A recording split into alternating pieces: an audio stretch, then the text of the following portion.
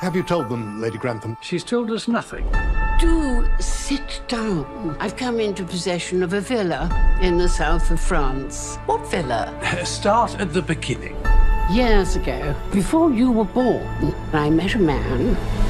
They spend a few days together and he gives her a house. You never thought to turn it down? Do I look as if I'd turned down a villa in the south of France? A telephone call for you, my lord. Mr. Barber is a producer and director. He wants to make a film at Downton. A moving picture at Downton. Would there be film stars, famous ones? I think it's a horrible idea. Actresses plastered in makeup and actors just plastered. There is something about him, like a wild animal ready to spring. Ready to spring on you, you mean? Cut!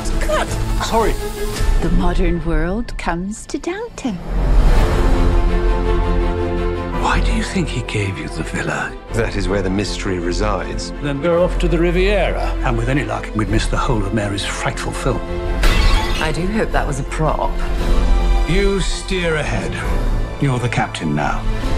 They better be warned. The British are coming. Welcome to the Villa of the Doves. It's a beautiful place. How happy you must be. Oh, my goodness.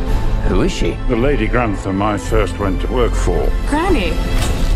Why did you invite us here?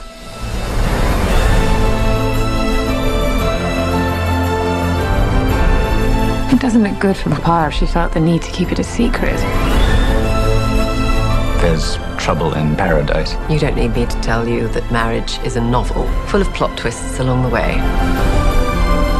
Women like us fall into two categories, dragons and fools. You must make sure they think of you as a dragon. But with that, I will say good night and leave you to discuss my mysterious past. It seems the public only want films that talk. I should have thought the best thing about films is that you can't hear them. Be even better if you couldn't see them either.